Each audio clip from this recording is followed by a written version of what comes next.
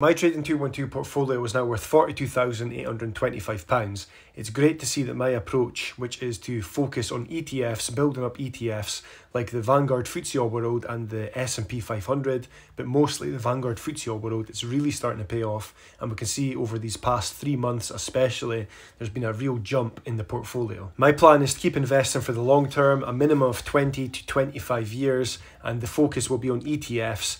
I like having some individual stocks, but definitely not a big part of my portfolio, and that is the approach I'm going to keep and take going forward. So tell me why you're not investing yet.